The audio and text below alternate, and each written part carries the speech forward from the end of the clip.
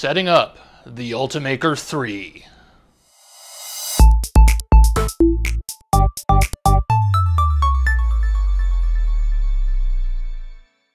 Normally I wouldn't do this with a 3D printer, but it's actually what the Ultimaker folks want. So I'm going to, when I put it back up, I'm going to clip this and that, and I'm going to take the tape off. But the first thing is that this gadget is actually an NFC filament reader. Now, the Ultimaker does not require you to use their branded filament, but if you do, it will detect the filament and it will tell the printer what filament you're using. So the way this is done, I'll back this off over here and see if I can show you while doing it.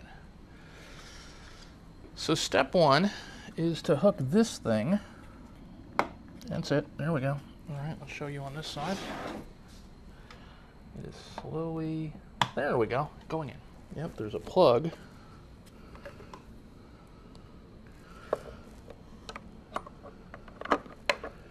Here.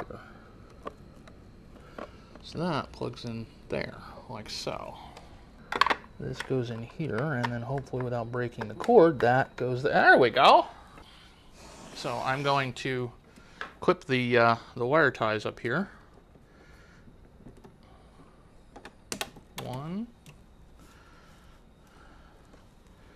and 2. And I'm also going to remove the tape. There's tape on the heated bed area. Probably see that. Okay, getting rid of the tape. There is packing foam under here.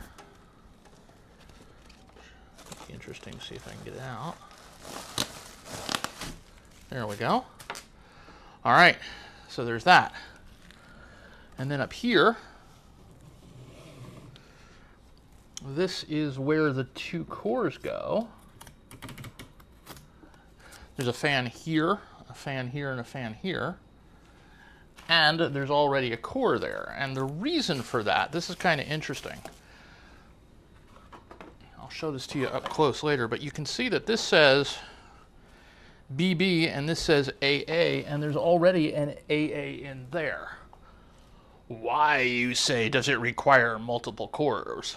Well, it turns out that the AA core, which is this guy, is used to print regular filament, PLA, ABS, that sort of stuff.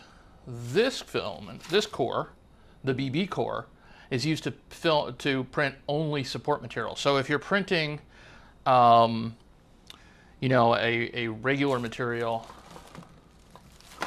the actual material itself, and a support material, you would have one AA and one BB. If you're printing two types of regular old material, then you would have two AAs. Now, obviously there's no storage thing that comes with this for these things, which you would think, given how delicate they are, they should, but I am pretty sure that somebody's probably 3D printed one in the interim. So I'm going to put this back, and these little cores snap in. So I can do this right. I'm supposed to just align this one with that one. You guys are getting to see a lot of my head, aren't you? The interesting part about oh, I see why. All right, this goes back and forth. See. All right. So what was happening was, if you look at this right here, it's hard to get it in because there's the belt. If you pull it back a bit, there is no belt, and therefore there is plenty of room to slide in a core and then snap it closed. Voila. So we have two cores. We have a spare core, which for the moment I'm going to put over here, but I will find a delicate, safe place for. This is actually the build plate, and the way that that mounts, safe, yep, is these open up like so. This slides in, and these little guys come back and clamp on in. So the Ultimaker is finally printing.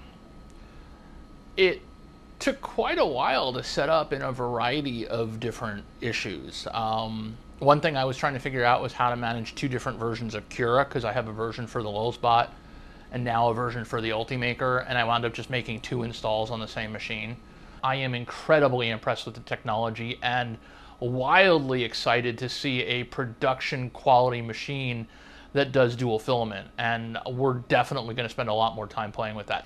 With that, I'm David Gewirtz for ZDNet and DIY-IT's Discovery Series on 3D printing. There's a little subscribe button down in the lower corner over there. If you want to see more of these things, go ahead and hit that.